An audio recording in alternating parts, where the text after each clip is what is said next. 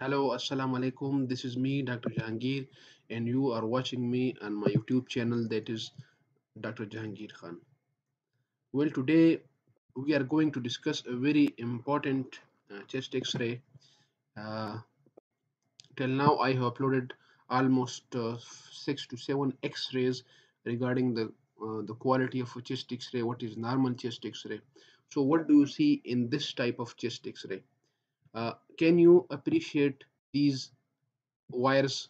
These are called sternotomy wires. These wires are called sternotomy wires. So it means that the sternum of this patient was cut and his chest was opened. The chest of the patient was opened as we can appreciate the sternotomy wires. What else you can see?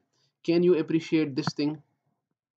So again, this is actually a mitral wall replacement.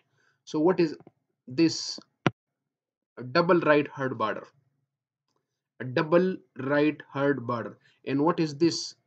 Left atrial bulge.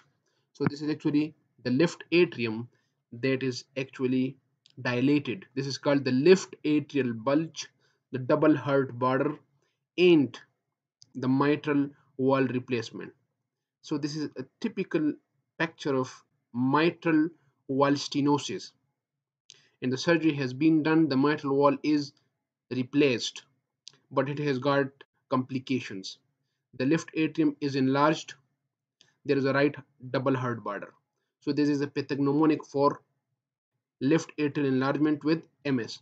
Now, what other abnormality can you appreciate? Can you appreciate the trachea? Can you appreciate the trachea? Can you appreciate the carina, the trachea and the bronch? Yes, where here you can see that the left main bronchus is actually lifted up. So the left main bronchus is lifted up. This is actually uh, due to the left atrial enlargement. So it is compressing on the esophagus that leads to dysphagia. It is compressing on the recurrent laryngeal nerve, causing hoarseness of voice, and it is causing the elevation of the left main bronchus, so that the angle between the right bronchus and the left bronchus, that is more than 90 degree, so that was a typical x-ray. You can appreciate over here. The right double heart border is due to the left atrial enlargement. So when the left atrium it enlarges,